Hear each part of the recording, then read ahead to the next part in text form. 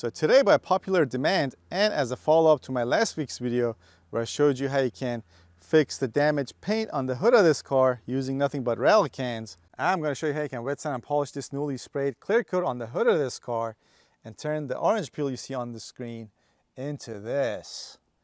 That's right. Now we're not going to be going for a mirror-like finish on the hood because the adjacent panels still have some orange peel on them as well. They're obviously a lot more clear, but if we were to wet sand this newly sprayed clear coat completely flat and then polish it, it would give us a mirror-like finish, but then it would stand out way too much compared to the adjacent panels. And that sort of defeats the whole purpose because we want to blend this panel, make it look like this was never resprayed. Now you might ask, why don't you wet sand and polish the adjacent panels as well? Well, we can't wet sand these because the clear coat is already wearing thin, especially on the top of these panels. And every time you wet sand clear coat, you're taking some off, and that's way too thin to be wet sanded. We can polish it, but we can't wet sand it and make it look like a mirror-like finish like we would be able to do with this hood if we were to wet sand this completely flat. All right, so first things first, we're gonna rinse down our hood and all the panels we're gonna be polishing. Next, you wanna get yourself a clean bucket of water, and then you wanna add some car wash soap or some dish soap to it. And then by using a microfiber sponge or a towel, you want to wash down the hoods. Now these steps seem pretty basic, but they're very important because if you leave anything, any little piece of dirt stuck to the clear coat, and then you go to wet sand or polish that area, then you can pick up that piece of dirt debris, spread it around, and create all sorts of scratches and swirl marks that don't need to be there. So yeah, you need to be thorough with these cleaning steps. All right, next, first we thoroughly rinse it off. Now, if you really want to be thorough, you can dry this off and then use some grease and wax remover, and that will definitely get rid of all the remaining waxes, greases, or the dish soap, or the car wash detergent that you use to wash the hood. And next, we'll wipe down and dry our panels. Now, there is another step before we go on to wet sanding that you're going to need to do if you're going to be wet sanding or just polishing an older panel, older panel where the clear coat wasn't just sprayed onto the panel like this hood that we have here. And that is, you need to use a clay bar to pull out the dirt and gunk that has etched itself into the clear coat. So as you can see, this clay bar is quite sticky. And here I'll demonstrate it to you on this door. So you get some water or detailing spray that came with your clay bar on the panel. Also make the clay bar wet as well, and then you just simply go over the panel like this. And then by doing that, this will pull out the dirt and gunk out of the clear coat. That way, when you go to polish or wet sand your clear coat, you're not spreading that around. I only did a few seconds of this on this door, so we didn't pull out a whole lot of gunk, but I think you guys get the idea. So yeah, I'm not gonna be clay barring this hood, but I will clay bar these adjacent panels quickly. Now I don't expect to be pulling out a whole lot of dirt because they feel really smooth. They're pretty clean. They don't have a lot of gunk and dirt stuck in there clear. So, but I'll still do it because this is a step you can't really skip. Also, if you're going to be doing this on really old paint, you'll definitely be able to tell the difference. As you start using the clay bar, you can feel and hear the coarseness that's on the clear coat, and then as you keep doing it, it will get smooth, and then finally it'll be completely smooth. So yeah, we'll rinse it down one more time and dry off our panel. And now that we're done with the washing and rinsing and all that, we're going to pull the car into the garage and finish the job in the shade.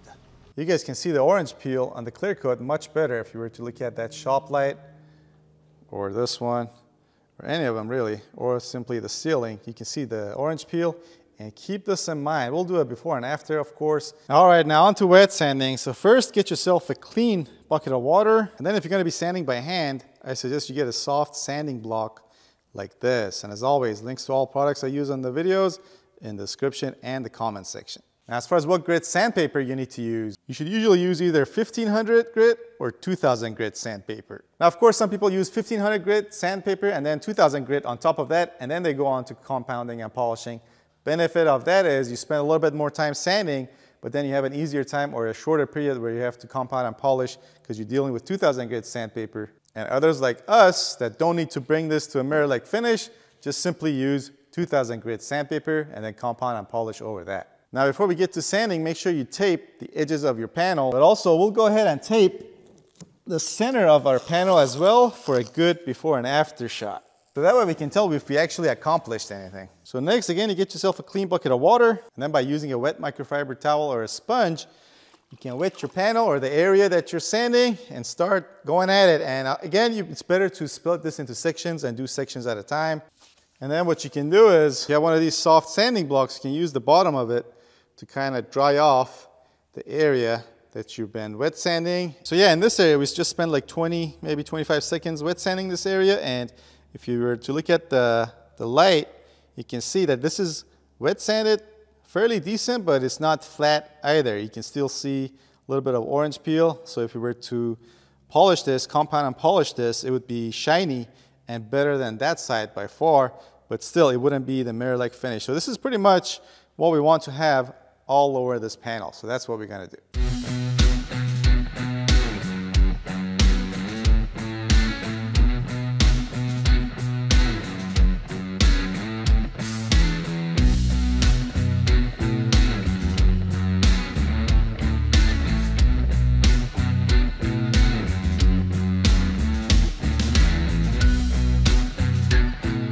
So it's been about 10-15 minutes later, and this is what we have. Now, as you can see, some areas are a bit more sanded than other areas. For example, this area, let's say right up here, is more or less flat compared to this area right next to it, where it's sanded less. And you know, this is pretty much not gonna be a perfect, it's not gonna be an exact science if you're doing it like this, trying to keep some of the orange peel. But once you compound and polish it, it will look, you know, they're all blend in and it will look much better. All right, next up we go on to compounding and polishing. But before we go on there, we're going to touch briefly on what these words mean, what you need to use for each step. Also, we'll touch briefly upon the type of polisher or buffer you might want to use. So for starters, when we're talking about cutting compound or compounding, we're talking about using a heavy-duty cutting compound of your choice with a coarse foam pad or a wool pad to go over heavy scratches like the 2000 grit sand scratches we put on this panel. Now obviously there's quite a few different manufacturers that make these. I like to use Meguiar's compounds for both cutting and polishing. You can use whatever you're accustomed to. As far as foam pads, it's actually better to use a waffle foam pad. They actually work better than these flat ones, but I don't have any waffle ones right now, so we're gonna be using this. But as far as the wool pad is okay too, but it cuts better, it cuts more and quicker. But also, if you're new at this, it's a little bit more dangerous, also depending on what type of buffer you're gonna use. We'll touch up on that later. So after that step, you wanna polish using a foam polishing pad and the polishing compound of your choice. So yeah, by using these, you get rid of the swirl marks and the minor scratches you put on your panel when you use the coarse foam pad or the wool pad or the cutting compound that you use with them. So after you use these, you get rid of the swirl marks, then you're ready for the final step, which is when you use a finishing foam pad and a finishing product.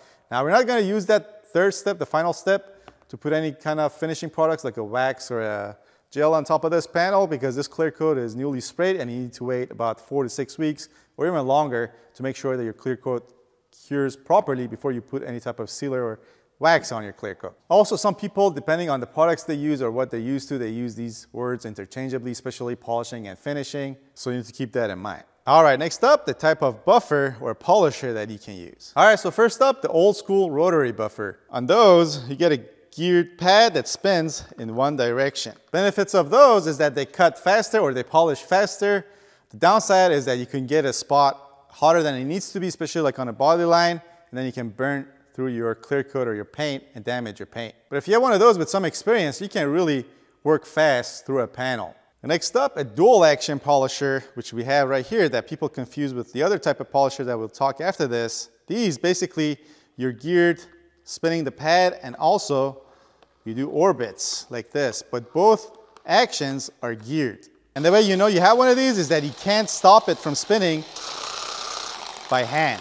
These are also called forced rotation, dual action orbital polishers. But anyway, as far as safety goes when working with these on a panel, these are obviously between the rotary polisher and the random orbital polisher. Now, a random orbital polisher oscillates just like this dual action polisher, but the oscillation is random. Also, the spinning of this pad is not geared and is as a result of the oscillation of the pad. So if you have one of those, you turn it on, you can just put your hand on it and stop the pad from spinning. So the benefit of that is because not only the orbit or the oscillation is random, but also you can't really put too much force on it because otherwise it will just stop spinning. you're gonna have a hard time destroying a paint job. Anyway, we're gonna go ahead with this dual action polisher. As far as how you use a polisher, for those of you that are new to this, if you were to imagine my hand as the pad, you start here, let's say. Of course, you wanna cut your panel into sections and work one section at a time. So you start here, you move up, over 50% down, over 50% up, so on and so forth, until you get to, let's say, here. And then you want to switch over and go left to right. So you go left to right, down 50%, down 50% overlap, and then you work your way down. And you want to do this until the cutting compound or whatever compound you're using starts to wear very thin. And that's when you want to stop, wipe down your panel, check your work, and you do that as how many times as it takes to get the results you need to get. All right, so first we put on our cutting compound. You can put it on however you like. You can put it on your pad first. So you spread it around. That way, it doesn't start flinging all over the place and all over your panels and yourself when you start working your polisher. And then you start off in the lowest setting, spread it around some more, and then you bump it up to a higher setting. And with minimal pressure, you go the route we talked about.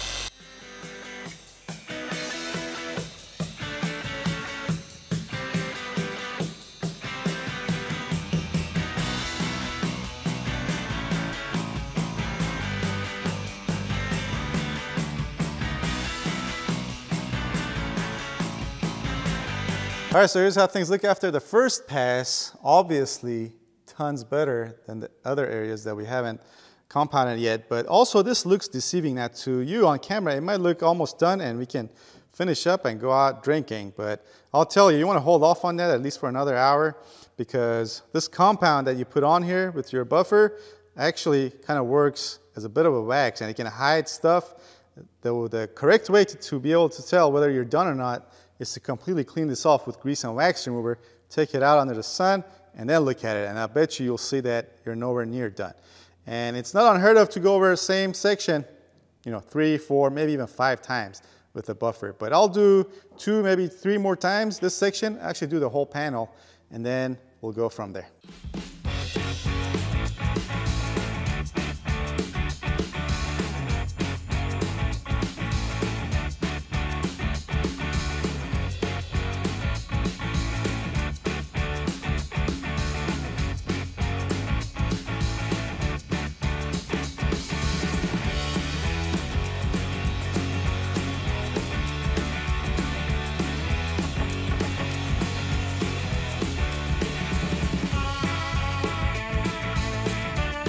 All right, so I just got done compounding. I also wiped down the panel with some grease and wax remover. It already looks really good, but if you were to look at the reflection of the light, or actually just an inch to the right of it as we slowly moved around, you can see the minor scratches and swirl marks that are still on this panel. Here at this angle, you might be able to see them better. There's definitely a lot of swirl marks. You would even see them much better if we were outside in the sun. But anyway, that's where the polishing foam pad and the polishing compound come in. So that's what we're gonna do next. I'm gonna split this hood into another section. Now, as far as how you can apply the polishing compound, pretty much the same way as far as the way you travel with your buffer. Plus you have more leeway, as in this is a really soft foam pad. Plus this is a lot less coarse than the cutting compound, so you can apply more pressure. Also, you can go a lot faster to polish quicker as well.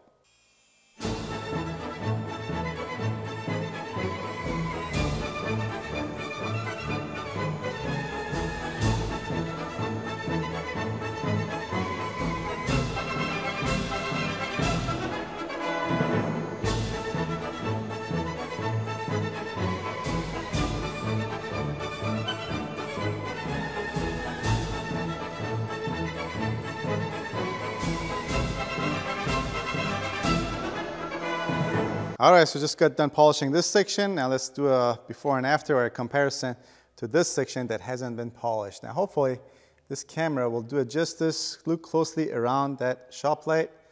So here's just with compounding, and right past that line, that's polished.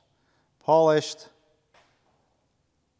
not polished. If you look at around that light, you can probably see the swirl marks when you compare it to this side that's been polished. All right, so next I'm gonna finish up polishing this side of this hood, and then we'll take it outside under the sun and give you guys the money shot.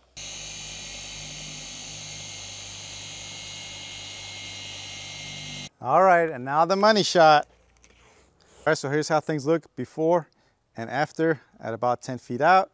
And then as we get closer, if we were to look at the reflection of the building, so this is the side with orange peel, obviously, and this is the side that we wet sanded and polished. As you can see, it's a lot more clear. Also at this angle, you can even see exactly how clear the reflection of the building is on this side that we wet sanded and polished. Is it a mirror reflection? Probably not, but it's actually pretty close, especially in some of the areas. All right, here's another good before and after in the garage. So here's before with orange peel. Here's after. Try to read the letters that are on this bottle. Before, after. All right, so next up, I'm gonna do some work and finish this side of the hood so that our customer can come and pick up their car later today. I'm kidding, of course. We're gonna call them, tell them we're way too busy, can't finish their car, and then start drinking. And while I do that, do me a favor and give this video a thumbs up if you liked it. Subscribe if you want to see more. Click on the link on this side of the screen, description box, and the suggestion box if you want to see more like it. And I'll see you guys next time. Thanks for watching.